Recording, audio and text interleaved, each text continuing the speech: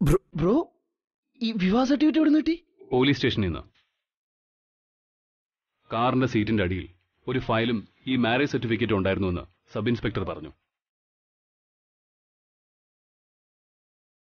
പുതിയ sub inspector Shyam എന്റെ കൂടെ ബിടെക്കിന് പഠിച്ച ആളാ. എന്റെ കല്യാണം കഴിഞ്ഞിട്ടില്ലെന്ന് അവനറിയാം. ഈ സർട്ടിഫിക്കറ്റ് കാണിച്ച് അവൻ എന്നെ ഒന്ന് ചോദ്യം ചെയ്യാൻ ശ്രമിച്ചു. കാര്യങ്ങളൊക്കെ ഞാൻ പറഞ്ഞു. ഏതായാലും അങ്ങനൊരു മുൻവിധി അവനുള്ളതിനാൽ അവനിത് സൂക്ഷിച്ചു വെച്ചു. വളരെ രഹസ്യമായിട്ടാണ് ഇത് തന്നത്. അപ്പൊ ഞാൻ കരുതിയതുപോലെ തന്നെ അമ്മ ഈ മാരേജ് സർട്ടിഫിക്കറ്റ് കണ്ടിട്ടുണ്ട്. അങ്ങനെയായിരിക്കും ആക്സിഡന്റ് ഉണ്ടായത്. ഏയ് അല്ല രവീന്ദ്ര, അമ്മ കല്യാണ സർട്ടിഫിക്കറ്റ് കണ്ടിട്ടില്ല, അത് ഉറപ്പാ. അതെങ്ങനെ ബ്രോയ്ക്ക് ഇത്ര ഉറപ്പ് പറയാൻ പറ്റുന്നേ? അമ്മ സർട്ടിഫിക്കറ്റ് കണ്ടിരുന്നെങ്കിൽ അമ്മയ്ക്ക് ബോധം വന്ന് കണ്ണു തുറന്ന ഉടനെ എന്നോടും കല്യാണിയോടും ഇങ്ങനെ പെരുമാറില്ലായിരുന്നു. അതും ശരിയാണ്. അല്ല ബ്രോ, അപ്പൊ ഇതും പ്രിയങ്കയുടെ ഗൂഢാലോചനയുടെ ഫലമായിട്ടാണെങ്കിലോ? സംശയമില്ലാതില്ല. പക്ഷേ അമ്മയുടെ കാറിൽ മറ്റൊരു വാഹനം ഇടിച്ചിട്ടല്ലല്ലോ ആക്സിഡന്റ് ഉണ്ടായത്. അല്ല ബ്രോ, സത്യത്തിൽ ഈ ആക്സിഡന്റ് എങ്ങനെ ഉണ്ടായെന്നുള്ള കാര്യം അന്വേഷിച്ചു? പ്രാഥമികമായൊരു അന്വേഷണം മാത്രമേ നടന്നിട്ടുള്ളൂ. എതിരെ വന്നൊരു വാഹനം റോങ് സൈഡിലായിരുന്നുവെന്ന് നമ്മുടെ ഡ്രൈവർ പറയുന്നത്. അതിൽ നിന്ന് രക്ഷപ്പെടാൻ വേണ്ടി കാർ വെട്ടിച്ചപ്പോഴാണ് ഈ ആക്സിഡന്റ് ഉണ്ടായത്.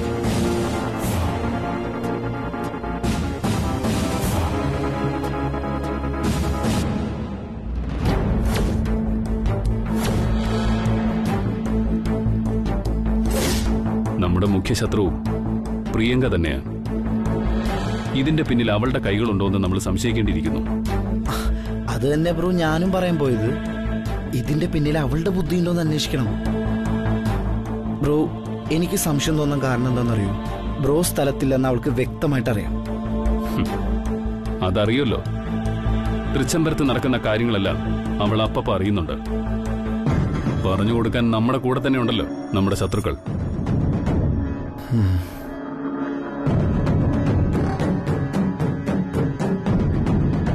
അത് തീർച്ചയായും. അപ്പൊ ബ്രോ സ്ഥലത്തില്ലാത്ത സമയം നോക്കി അവരെ അമ്മയുടെ നേരെ ഇങ്ങനെ ഒരു അറ്റാക്ക് പ്ലാൻ ചെയ്താണെങ്കിലോ? നീ കറക്റ്റ് റൂട്ടിലാണ് ചിന്തിക്കുന്നത് അരവിന്ദ്. ആ സംശയം തന്നെ എനിക്കും ഉള്ളത്. ഏതായാലും ശ്യാമിന്റെ അന്വേഷണ റിപ്പോർട്ട് കിട്ടട്ടെ, അതിനുശേഷം ബാക്കി.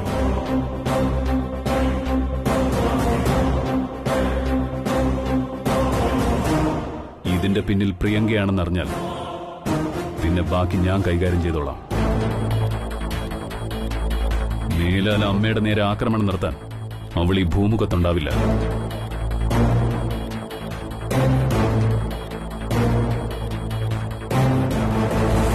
ബ്രോ, അല്ല ബ്രോ ഹോസ്പിറ്റലിലേക്ക് പോകുന്നില്ലേ? ആ, ഞാൻ എന്താ പോവാൻ ഇറങ്ങുക. ശരി.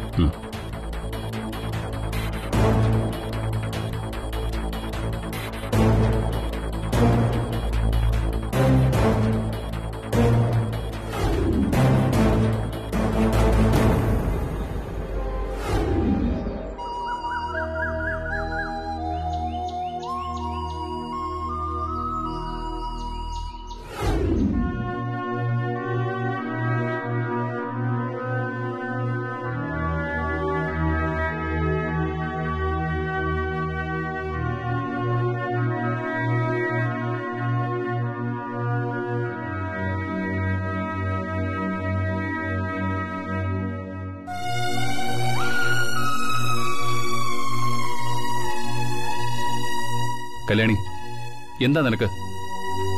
എന്നെ കാണുമ്പോ ഏതോ വെറുക്കപ്പെട്ടവനോട് എന്ന പോലെ പെരുമാറുന്ന എന്താ? എനിക്ക് മാഡത്തിന് ആഹാരം കൊടുക്കണം. കല്യാണി,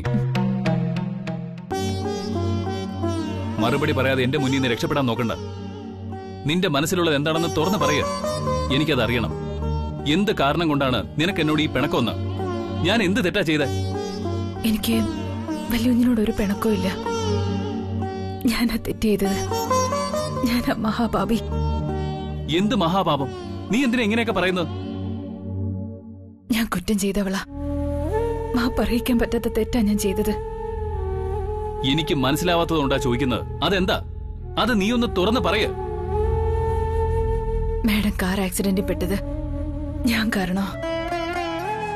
അമ്മയുടെ ആക്സിഡന്റ് നീയും തമ്മിൽ എന്ത് ബന്ധം? മാരേജ് സർട്ടിഫിക്കറ്റ് ഇരുന്ന ഫയലുമായി മാഡം കാറിൽ പോയപ്പോ അത് മാഡം കാണാൻ ഇടവരരുതെന്ന് ഞാൻ പൂജാമുറിയിൽ കയറി പ്രാർത്ഥിച്ചു. ആ കാരണം കൊണ്ടാ കാർ ആക്സിഡന്റിൽ പെട്ടത്. ആക്സിഡന്റ് നിന്റെ പ്രാർത്ഥനയും തമ്മിൽ യാതൊരു ബന്ധവുമില്ല. ബന്ധമുണ്ട്. മാഡത്തിന് ആക്സിഡന്റ് ആവുന്നതിന് മുമ്പ് നടന്ന സംഭവങ്ങളൊന്നും വലിയൊന്നിനും അറിയില്ല. എല്ലാം എനിക്കറിയാം. അരവിന്ദ് എല്ലാം എന്നോട് പറഞ്ഞു കഴിഞ്ഞു. മാഡത്തിന് ആക്സിഡന്റ് ആയപ്പോ മുതൽ എന്റെ മനസ്സുരുക. എനിക്കത് സഹിക്കാൻ പറ്റുന്നില്ല. നമ്മൾ തമ്മിലുള്ള സ്നേഹം അറിഞ്ഞ മാഡത്തിന് എന്തെങ്കിലും സംഭവിക്കും. മാഡത്തിന്റെ ജീവൻ പണയം വെച്ചുള്ളൊരു ജീവിതം അത് നമുക്ക് വേണോ?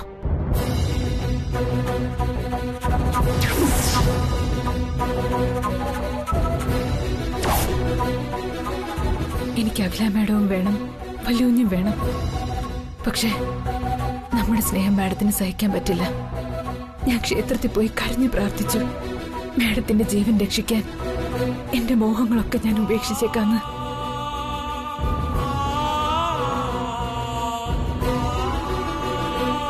അങ്ങനെയാ മാഡം കണ്ണു തുറന്നത്. പക്ഷേ അമ്പലത്തിൽ വെച്ച് ഞാൻ സ്വാമിയെ കണ്ടു. സ്വാമി പറഞ്ഞത് മോളുടെ എല്ലാ ചോദ്യങ്ങൾക്കുള്ള ഉത്തരം വരുന്ന പൗർണമിക്ക് ശേഷം മോൾക്ക് അനുഭവപ്പെടും. തീർച്ച. അതുവരെ പ്രാർത്ഥനയാണ് വേണ്ടത്. കണ്ണു തുറന്നപ്പോ മാഡം എന്നോട് കാണിച്ച് വാത്സല്യം, സ്നേഹം, ഇതൊക്കെ കണ്ടപ്പോ സ്വാമി പറഞ്ഞതുപോലൊക്കെ ഫലിക്കും തോന്നി. എന്നാ നമ്മൾ തമ്മിലുള്ള ബന്ധം അറിഞ്ഞിട്ടുണ്ടാവുന്നുള്ള സംശയം എന്റെ മനസ്സിനെ പിന്നെയും പിന്നെയും വേദനിപ്പിക്കുക. കല്യാണി, നിനക്കെന്താ സമനില തെറ്റിയോ? എപ്പോ എന്ത് പ്രശ്നം ഉണ്ടായാലും നീ ഇങ്ങനെ നെഗറ്റീവായി മാത്രം ചിന്തിക്കുന്ന എന്തിനാ? ഇത് കേൾക്കുന്നതിന് സഹിക്കുന്നതിനൊക്കെ ഒരു അതിരുണ്ട്. അത് ഓർമ്മ വേണം.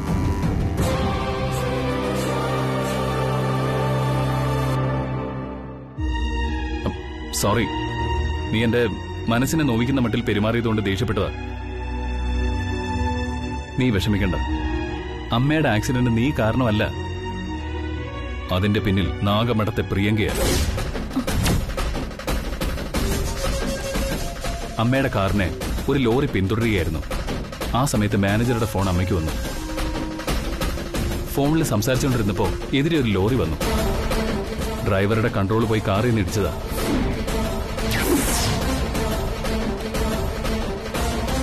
സത്യമാണോ വല്യു നീ പറയണേ? നിന്നെ ആശ്വസിപ്പിക്കാൻ വേണ്ടി പറയുന്നതല്ല, ഇതാണ് സത്യം. ഇതെല്ലാം പോലീസിൽ നിന്ന് അറിഞ്ഞതാ. എന്റെ കോളേജ് മേറ്റ് എസ്ഐ. നമ്മുടെ വിവാഹ സർട്ടിഫിക്കറ്റും മറ്റു ഫയലുകളും തിരികെ കിട്ടി. അതമ്മ കണ്ടിട്ടുമില്ല. അത് കാണാനിടവരാതെ അമ്മ എന്നെ നിന്നെ അനുഗ്രഹിക്കുന്ന ഒരു ദിവസം വരും. അതിനി അധികം ദിവസങ്ങളില്ല. മാഡത്തിന് ആക്സിഡന്റ് പറ്റിയപ്പോ എന്റെ മനസ്സാകെ തകർന്നു. അതുകൊണ്ടാ ഞാൻ വല്യു എനിക്ക് മാപ്പ് തരില്ലേ? പ്ലീസ്.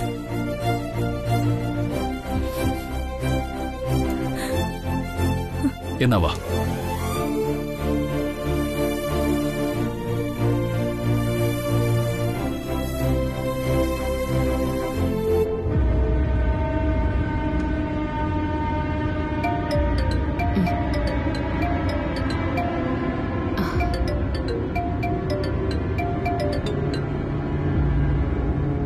ഹലോ. എന്താണ് പ്രിയങ്ക മാഡം? ശബ്ദത്തിന് ചെറിയൊരു പതർച്ചയുണ്ടല്ലോ. പ്രൈവറ്റ് നമ്പർ എന്ന് കണ്ടപ്പോ ഇതാരാണെന്ന് സംശയിച്ചു അല്ലേ? സംശയിച്ചു, പക്ഷെ ഇപ്പൊ അത് മാറി. ഇടയ്ക്കിടയ്ക്ക് ഗംഗയെ വിളിച്ച് ഭീഷണിപ്പെടുത്തുന്ന ബ്ലാക്ക് മെയിലർ അല്ലേ നീ? അത് സൂപ്പർ, കൊള്ളാം. അപ്പോ നീ ഗംഗയെ പോലെ ബോധമില്ലാത്തവളല്ല. You are sharp and shrewd.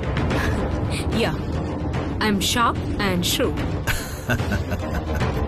ദേ നോക്ക്, ഗംഗയെ ഫോണിൽ വിളിച്ച് ടോർച്ചർ ചെയ്യുന്നത് പോലെ എന്നെ ടോർച്ചർ ചെയ്യാന്ന് വിചാരിച്ചാ യു ആർ മിസ്റ്റേക്കൺ. കൊന്നു കൊല വിളിക്കും ഈ പ്രിയങ്ക. ചോര കൊണ്ട് കൈ കഴുകുന്നതേ ഉത്തരിയല്ലേ ഈ പ്രിയങ്കയ്ക്ക്. Cool cool, relax relax. ആ രാജരക്തം വെറുതെ തിളപ്പിച്ച് പതപ്പിക്കല്ലേ. ഗംഗ മുട്ടോളം ചാടിയാൽ നീ ചാടുന്നത് ചട്ടിയോളം. നമ്മുടെ ഒരു പഴഞ്ചൊല്ല, ആദ്യം നീ ഒന്ന് അടങ്ങ്, എന്നിട്ട് ഞാൻ പറയുന്നത് കേൾക്ക്. Just shut up. എനിക്ക് മനസ്സില്ലെങ്കിലോ? Who the hell are you, man? ഒരു ഫോണിന്റെ നിഴലിൽ പതുങ്ങിയിരുന്ന് സംസാരിക്കാൻ ഏത് ഭീരുവിനും പറ്റും. നിനക്ക് ഉയരും ഉശിരും ഉണ്ടെങ്കിൽ നേർക്ക് നേർ വന്ന് സംസാരിക്ക. ഞാൻ കണ്ടിട്ടുള്ള ആണുങ്ങൾ അങ്ങനെയാ. നീ ആണും പെണ്ണും കെട്ട ജന്മമാണെന്ന് ഞാൻ കരുതും. ധൈര്യം എന്ന് പറയുന്നതേ അങ്ങാടിയിൽ കിട്ടുന്ന സാധനമല്ല. ആണിന്റെ ചങ്കിനകത്ത് ഉറഞ്ഞുണ്ടാവുന്നൊരു സംഭവം.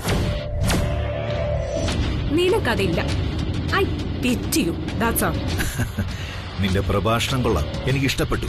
പക്ഷെ നീ പറയുന്നതിൽ ഒരു ചെറിയ തിരുത്തുണ്ട്. ധൈര്യമെന്ന് പറയുന്നത് വെറും വിഡ്ഢിത്തരമല്ല പ്രിയങ്ക. ദേ നോക്ക്, രാമായണത്തിൽ വരെ ബാലിയെ സാക്ഷാൽ ശ്രീരാമൻ മറഞ്ഞു നിന്നാ കൊലപ്പെടുത്തിയത്. എന്നുവെച്ച് ഞാൻ സദ്ഗുണസമ്പന്നനായ രാമനോ നീ അതിശക്തനായ ബാലിയോ ആണെന്ന് കരുതരുത്. അതൊക്കെ വെറുതെയാ. നീ വെറും Just shut up. നിന്റെ രാമായണവും ഭാഗവതവും കേൾക്കാൻ എനിക്ക് സമയമില്ല. Now you tell me, എന്തിനാ ഇപ്പൊ നീ എന്നെ ഫോണിൽ വിളിച്ചത്? അത് പറയാം. Cool down. അഖിലാണ്ടേശ്വരി മാഡത്തിന് സംഭവിച്ചത് ആക്സിഡന്റ് ആയിരുന്നില്ല. That was a well-planned murder attempt. നിന്റെ പ്ലാൻ, നിന്റെ മാത്രം വൃത്തികെട്ട പ്ലാൻ ആയിരുന്നു അത്. Yes, that was my plan. അതിന് നിനക്കെന്താ വേണ്ടത്? അഖിലയുടെ മനസാക്ഷി സൂക്ഷിപ്പുകാരനാണോ നീ എന്നോടിത് ചോദിക്കാൻ? അത് പറയുന്നത് പിന്നീട്. ഇപ്പോഴൊന്നു മാത്രമേ അവസാനമായി നിന്നെ ഓർമ്മപ്പെടുത്താനുള്ളൂ. നീ പൊയ്ക്കൊണ്ടിരിക്കുന്ന റൂട്ട് ശരിയല്ല. You have crossed all the limits and you have crossed the red signal. ഓലക്കയുടെ മൂടാണ്. Red signal അല്ലടാ. ചിലപ്പോ റോഡ് ക്രോസ് ചെയ്ത് ഞാൻ നിന്റെ നെഞ്ചിലും വണ്ടി കയറ്റും. നേർക്ക് നേരെ വരാൻ ധൈര്യം ഇല്ലാത്തവനാ തെറ്റുതിരുത്താൻ വരുന്നത്. നിനക്ക് ധൈര്യം ഉണ്ടെങ്കിൽ ആദ്യം നീ എന്റെ മുന്നിൽ വാ, എന്നിട്ടാവാം പേച്ചൊക്കെ. അല്ലെങ്കിൽ നീ എവിടെയാണെന്ന് പറ, ഞാൻ അങ്ങോട്ട് വരാം നിന്നെ കാണാൻ. സോറി, ഇനി നിനക്ക് ഇങ്ങോട്ട് വരാനുള്ള സമയമില്ലല്ലോ പ്രിയങ്കയെ. നീ ഒരിടത്തേക്ക് പൊയ്ക്കൊണ്ടിരിക്കുകയല്ലേ? ആദ്യം അവിടെ പോയിട്ട് വാ. എവിടെയായിരിക്കുമെന്നല്ലേ? നീ ആ ബ്രേക്കിലൊന്ന് കാൽ ചവിട്ടി നോക്ക്. അപ്പോഴറിയാം നീ ഇപ്പോൾ എങ്ങോട്ടാ പോകുന്നതെന്ന്.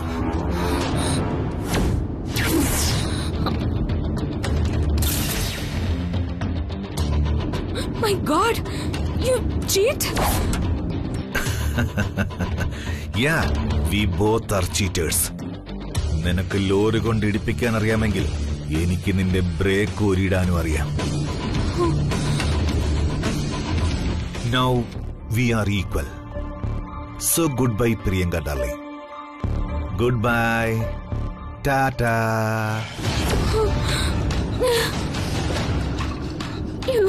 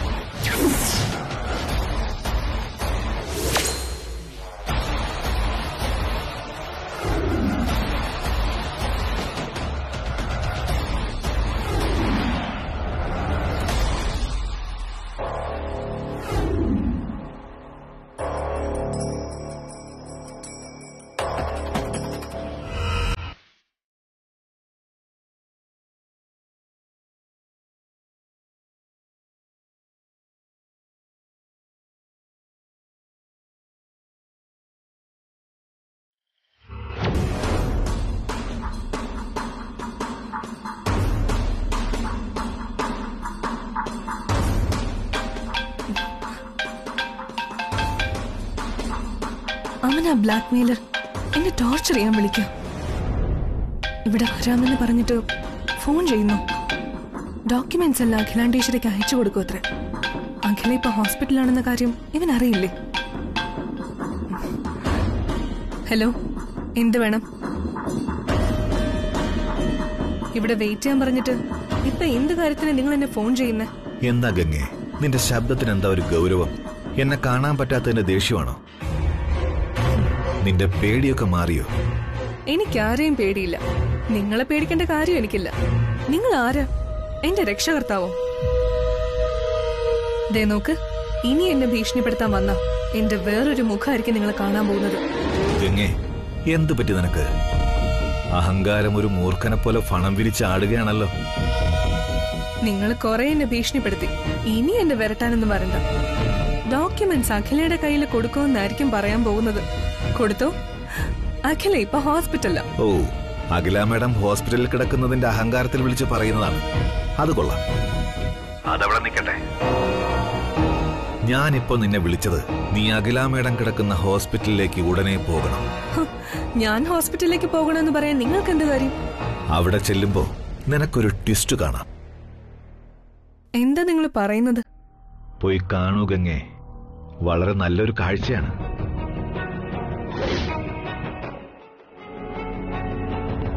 ഹലോ ഹലോ,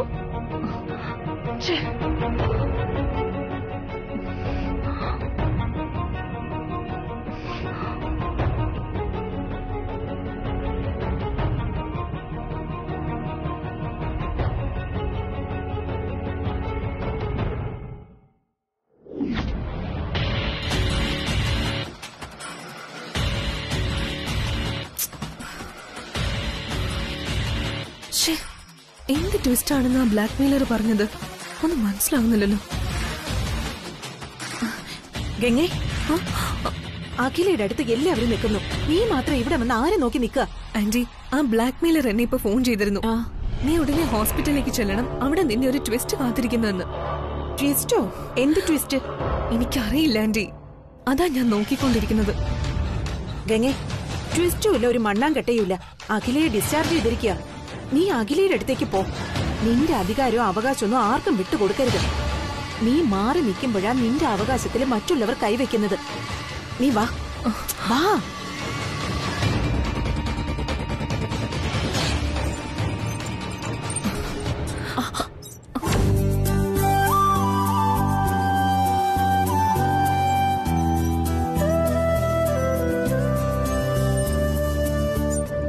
ഗംഗേ, അഖിലയുടെ മനസ്സിൽ ഇടം പിടിക്കാനുള്ള ആ അടുക്കളക്കാരിയുടെ തന്ത്രം കണ്ടോ? വീൽ ചെയർ തള്ളുന്നു. അതെ, നീ ചെന്ന് അവളെ മാറ്റിയിട്ട് ആ വീൽ ചെയർ തള്ളു. ശരി ആന്റി.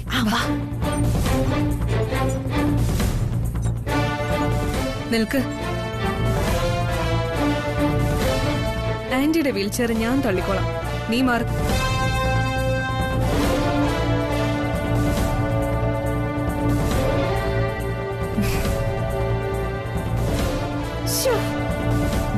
ഇങ്ങനെ ആയിരിക്കണം അമ്മായിയമ്മമാരോടുള്ള മരുമക്കളുടെ സ്നേഹം. ഇത് കാണുമ്പോഴുണ്ടല്ലോ സന്തോഷം കൊണ്ട് എന്റെ കണ്ണു നിറയുന്നു. വാ പോവാ, വാ.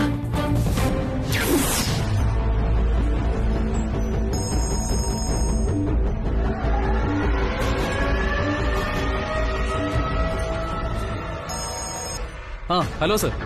സർ. അതെ സർ. ഇല്ല സർ, കൊടുത്തില്ല. ഞാൻ കൊടുക്കാം. അവരെന്നോട് പ്രത്യേകിച്ചൊന്നും പറഞ്ഞില്ല, അതുകൊണ്ടാ. Okay sir. ശരി സർ.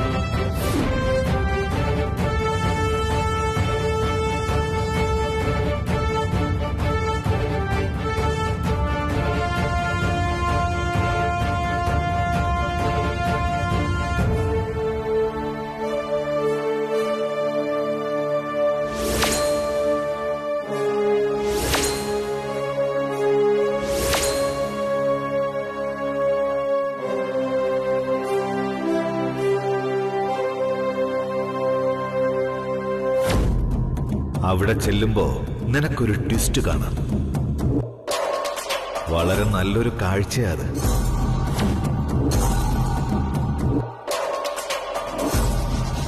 എന്താ ഗംഗേ വീൽ ചെയർ തള്ളാതെ ഇങ്ങനെ സ്റ്റോപ്പായിട്ട് നിൽക്കുന്നേ?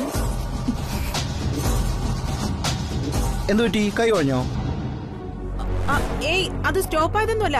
ഏതോ ഒരു പേഷ്യന്റിനെ കൊണ്ടുവന്ന് ബ്ലോക്ക് ആക്കിയത് കണ്ടില്ലേ? പിന്നെ എങ്ങനെയാ മുന്നോട്ട് പോകുന്നേ? എതിരെ വീൽ ചെയറിൽ വന്ന ഏതോ ഒരു പേഷ്യന്റിനെ കണ്ട് ഗംഗയുടെ മുഖം എന്താ വിളർന്ന്?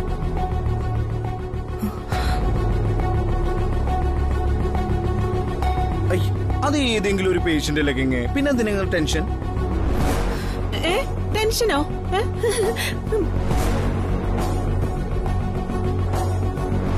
ഓ ശരിയാ, അമ്മ ആക്സിഡന്റ് ആയി കിടന്നപ്പോ പോലും ഗംഗയുടെ മുഖത്ത് ഇത്ര ടെൻഷൻ കണ്ടില്ലല്ലേ? അല്ല എന്താ ഗംഗേ ഈ പ്രിയങ്കയെ കണ്ടപ്പോ കറണ്ട് അടിച്ച പോലെ ഇങ്ങനെ ഷോക്ക് ആയിട്ട് നിൽക്കണേ?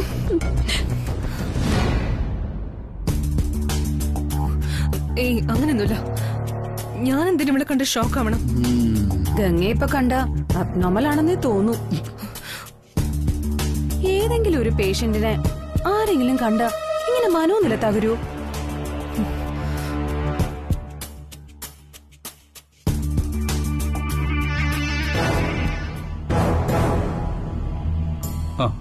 Okay sir. ശരി ശരി. അറ്റൻഡർ. Okay sir. ഡിസ്ചാർജ് ചെയ്തു പോകുന്ന പേഷ്യന്റിന്റെ വഴി ബ്ലോക്ക് ചെയ്ത് ഫോൺ ചെയ്യുന്നോ? ഇഡിയറ്റ്. സോറി സാർ, ഫോൺ വന്നപ്പോ. Doctor. Sorry sir. Yes madam. എന്താ വേണം?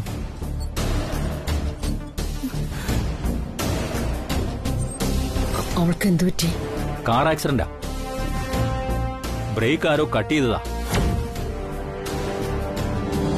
കാർ ഓടിച്ച് ബ്രേക്ക് ഇല്ലാതെ എവിടെയോ കൊണ്ടുവന്നിടിച്ച്.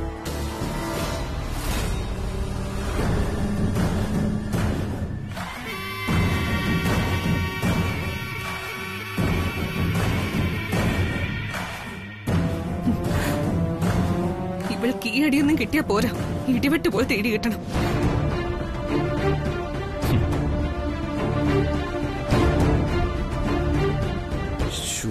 ഇത്ര കടുത്ത വാക്കൊന്നും പറയല്ലേ ഗംഗേ. എന്തൊക്കെ പറഞ്ഞാലും നിങ്ങൾ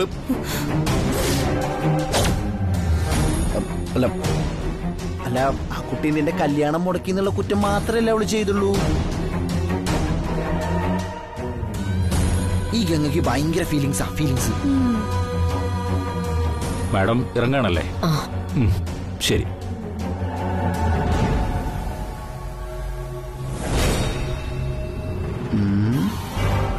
എന്താ അങ്ങോട്ട് നോക്കണേ? എന്താ അരവിന്ദ് ഇങ്ങനെയൊക്കെ പറയുന്നേ? അതിപ്പോ ആരായാലും ഒന്ന് നോക്കിപ്പോയില്ലേ? വേഗം ആവട്ടെ, സമയം പോകുന്നു. മുഹൂർത്തത്തിന് മുമ്പ് വീട്ടിൽ കയറേണ്ടല്ലേ? മുഹൂർത്തം?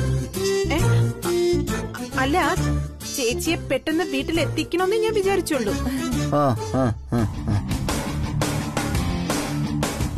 പോകുമ്പോ നടക്ക്.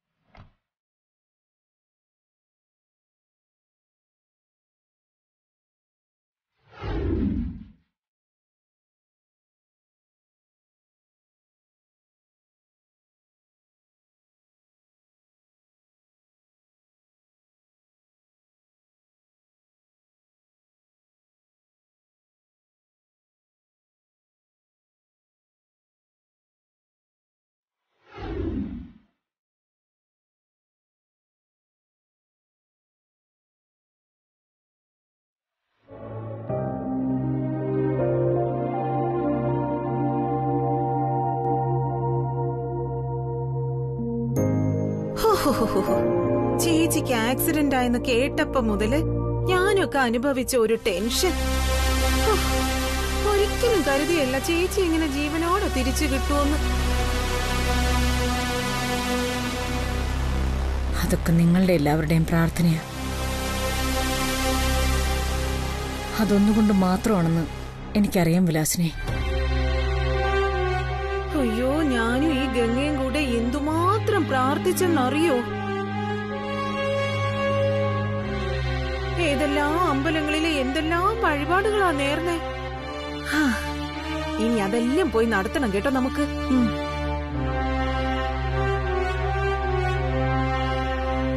നിങ്ങളെല്ലാവരും എനിക്ക് വേണ്ടി ഒത്തിരിയേറെ കഷ്ടപ്പെട്ടു. അതെല്ലാം ഞാൻ നന്ദിയോടെ മനസ്സിൽ സൂക്ഷിക്കും. അതിലുപരി ഞാനിന്ന് ജീവിച്ചിരിക്കുന്നത് ദൈവത്തിന്റെ കരുണ ഒന്നുകൊണ്ട് മാത്രം.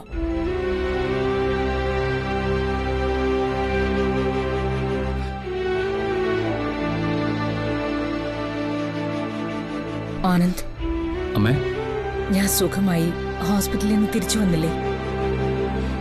ഇനി എന്റെ മോൻ മുംബൈയിലേക്ക് മടങ്ങിപ്പോണം. പൗർണമി ദിവസം കഴിഞ്ഞു വന്നാ മതി. അമ്മയുടെ ഭയം എനിക്ക് മനസ്സിലാവും. പക്ഷേ ഇനി ആപത്തൊന്നും വരില്ലമ്മേ. അമ്മ ധൈര്യമായിട്ടിരിക്കുക. മോനെ, ഞാൻ പറയുന്നു ഒന്ന് കേക്ക്. അമ്മേ, ഞാൻ പറയുന്നത് അവിവേകമാണെന്ന് കരുതരുത്. അമ്മ അല്പം മുമ്പ് പറഞ്ഞില്ലേ, ദൈവത്തിന്റെ കരുണ കൊണ്ട് മാത്രമാണ് അമ്മ ജീവിച്ചിരിക്കുന്നതെന്ന്. ആ ദൈവത്തിന്റെ കരുണ നമുക്കെല്ലാവർക്കും ഉണ്ടാവും. ഇനി ആർക്കും ഒന്നും വരില്ല. എനിക്ക് എന്റെ അമ്മയെ വിട്ടുപോകാൻ പറ്റില്ല. അമ്മ പരിപൂർണ സുഖം പ്രാപിക്കുന്നത് വരെ ഞാൻ അമ്മയുടെ കൂടെ എപ്പോഴും ഉണ്ടാവും.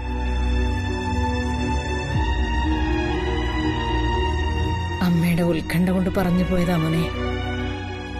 എന്തായാലും എല്ലാവരും അടുത്ത പൗർണമി വരെ വളരെ സൂക്ഷിക്കണം. ശരിയമ്മേ, ഞങ്ങളുടെ കാര്യം അമ്മ നോക്കണ്ട. അമ്മ ഇനി അമ്മയുടെ ശരീരം ശ്രദ്ധിക്കുക, അത്രേ ഉള്ളൂ. എനിക്കെന്തു ഭയം? ഒരു ഭയവും ഇല്ല. കാരണം എന്നെ നോക്കാൻ ദേ നിൽക്കുന്ന കണ്ടില്ലേ എന്റെ കല്യാണി.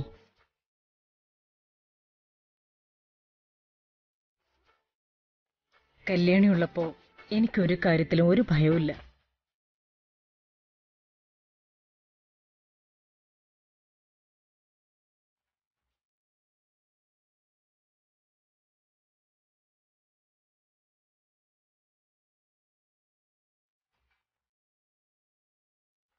എന്താ അങ്ങ് ദൂരെ മാറി നിൽക്കുന്നത്? എന്റെ അടുത്തേക്ക് വാ.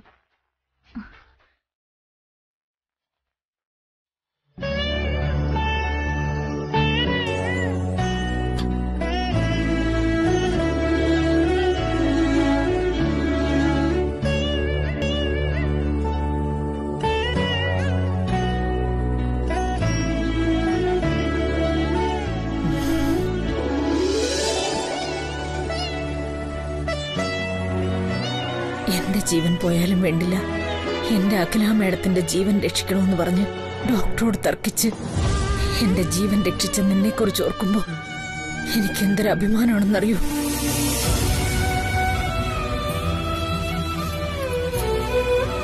ഒരമ്മയ്ക്ക് പോലും ഒരിക്കലേ ജീവൻ നൽകാൻ കഴിയൂ. നീ എത്ര വട്ടം എനിക്കെന്റെ ജീവൻ തിരിച്ചു നൽകി കല്യാണി.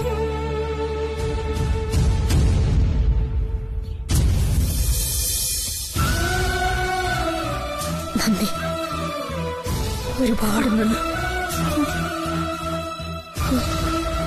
മാഡം, എന്നോട് ഇങ്ങനെയൊന്നും പറയരുത്.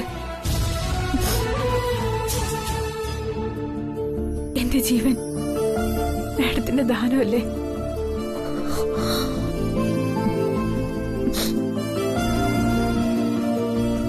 നിനക്ക് നല്ലതേ വരൂ.